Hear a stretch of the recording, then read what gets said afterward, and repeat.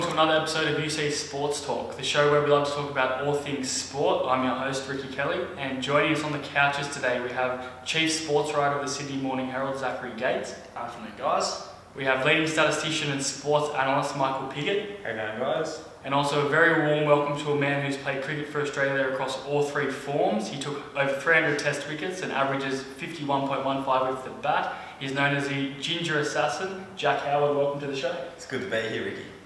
So firstly, a big welcome to the show, gentlemen. It's a pleasure that you'll be here with us today. What a year of sport it's been. We've seen Leicester win the Premier League. We've seen the Cronulla Sharks win their first NRL triumph. We've seen the Western Bulldogs finally break their drought. Given that we're kind of moving away from these winter sports now, I thought we'd move into summer sport, and cricket will be the topic today. Jack, I'll start with you. Given that you've been lucky enough to represent Australia in all three forms of the game, how was a short form of cricket come about since the 1980s, and what does this mean for Test cricket? I love cricket, Ricky. Always have, always will. And for me, my favourite form of the game is Test match cricket. It is the highest level of cricket you can play, which requires much more discipline and a higher level of skill than both one-day internationals and 2020s. But at the end of the day, a game of cricket goes for 6 hours for 5 days. You need to really love cricket to be able to designate, or as some people would say it, throw away 30 hours a week for a game.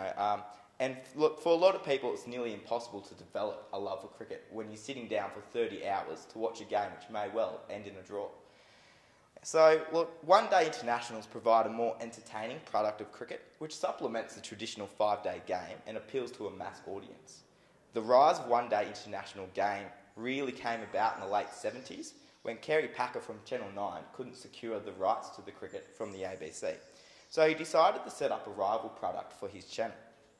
Packer quickly learnt that the professional cricketers were extremely underpaid, so easily signed massive cricketing names from around the world to participate in his World Series cricket. As he had no obligations to follow set cricketing rules, his main focus was making his format as entertaining as possible in the aim to draw in crowds both on television and in the stadiums.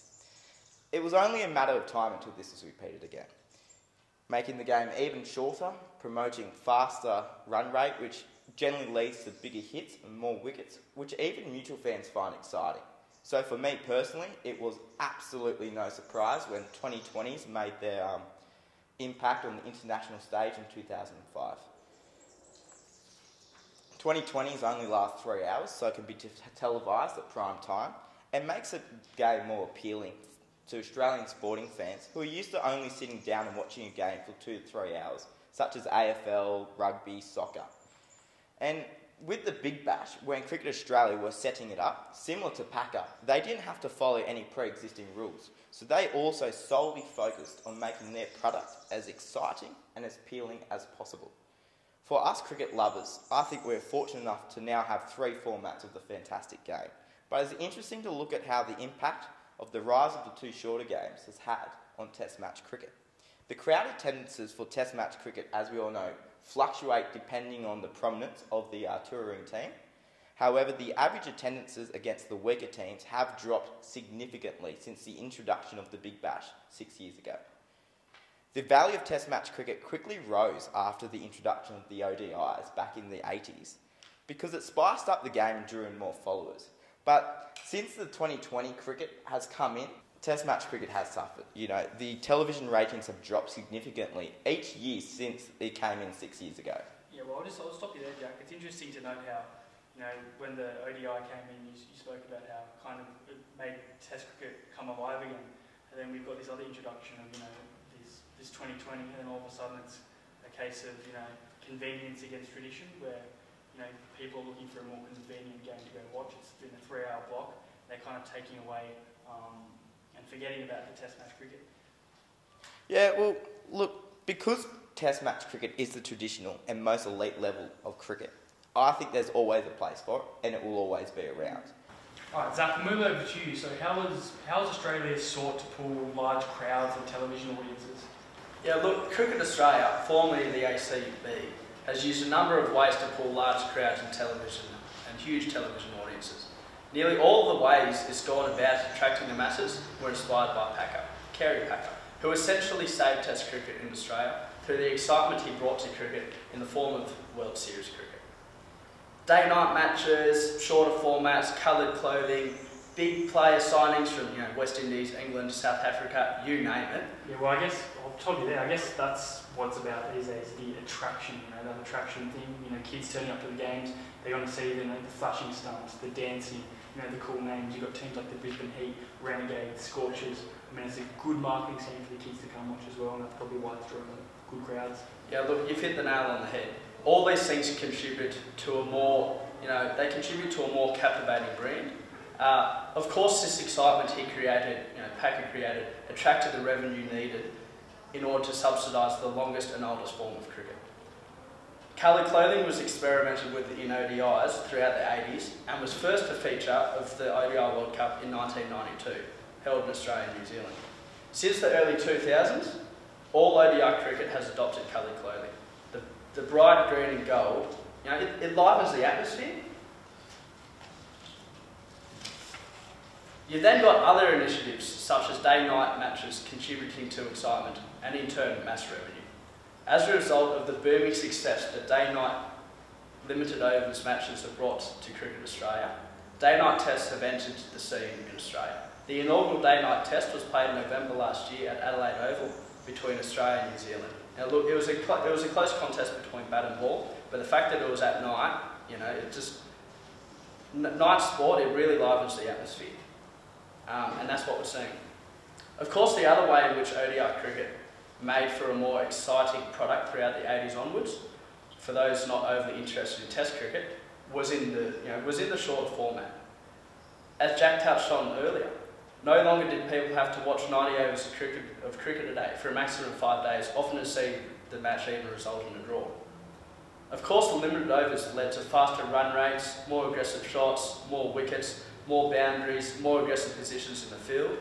And then look, so that's ODIs. We fast forward to 2011 and Cricket Australia has launched the Big Bash, a domestic T20 competition that runs for a period of only about a month, 4 weeks. One of the biggest ways in which the Big Bash has brought excitement to cricket is in its signings of some of the greatest players in world cricket to have ever played the game. Players like Kevin Peterson, Jas Kallis, Kumar Sangakkara, Mahela Jayawardene, Lassis Malinga, even the controversial Chris Gale. It wasn't that controversial. Well, look, that's a debate for another time. Then we've had some of Australia's biggest names in cricket, guys like Ricky Ponting, Shane Warne, and Brett Lee. Due to a decreasing following of ODI cricket, Cricket Australia identified that the format of a new domestic league would ideally be shorter. Thus, they ran with T20 cricket, which was proving to be of massive success in the IPL, the Indian Premier League, which started in 2008, as well as on the international stage. The Big Bash is also of the same format of a domestic T20 competition Cricket Australia had experimented with prior to 2011, in which the various states competed. In a similar way to that of ODI cricket in the 80s, 90s and 2000s, the limited overs format of the Big Bash has seen bigger hits, faster run rates, more aggressive field positions, more wickets.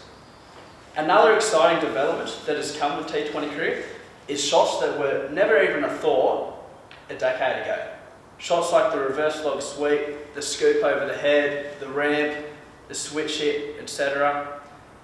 Other ways in which the Big Bash has brought a lot of excitement, a lot of captivation to cricket, is through team names and sponsors that capture the minds of their followers. Fireworks, light up stumps.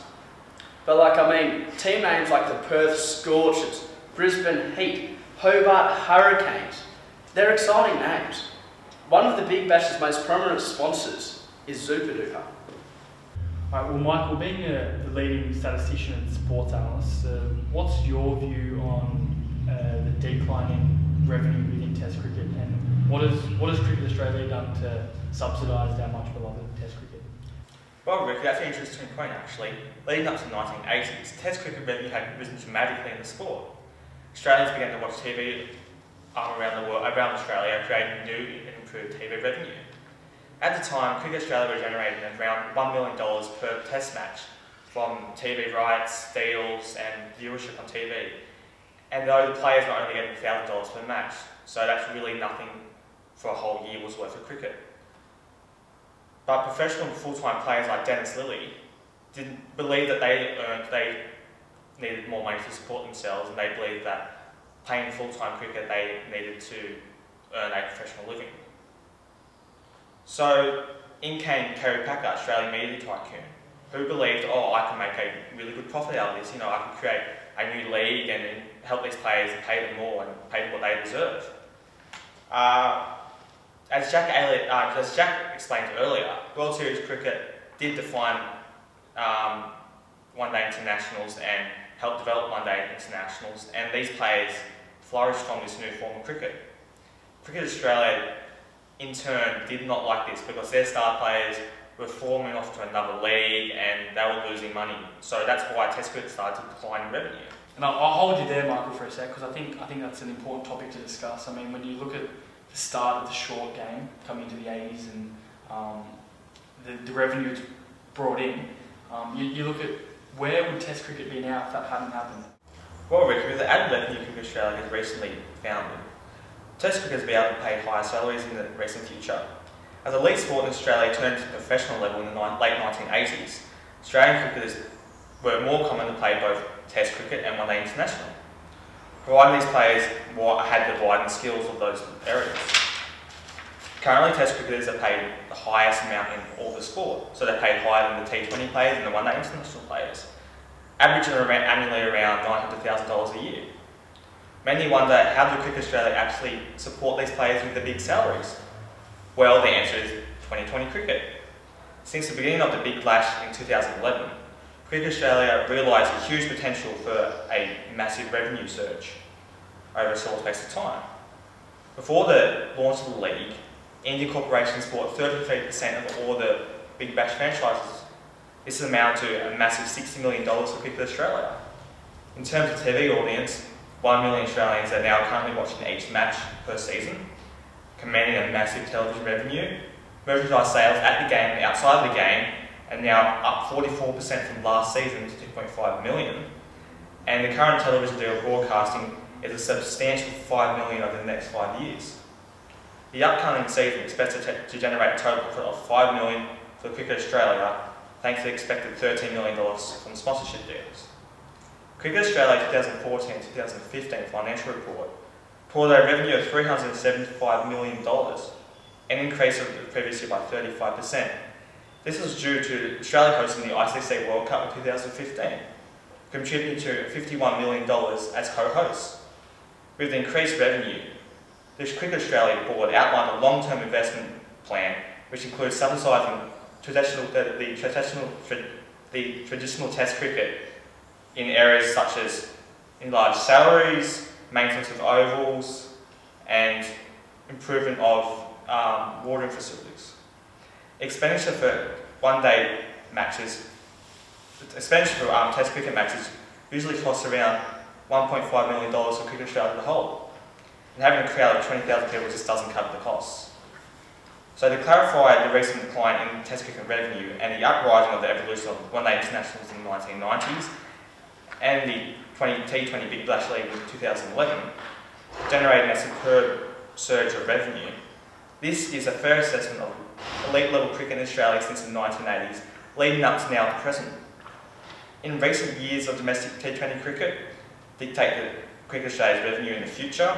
Hopefully the future of the new now international T20 cricket can replicate and increase potential profits for cricket in the future.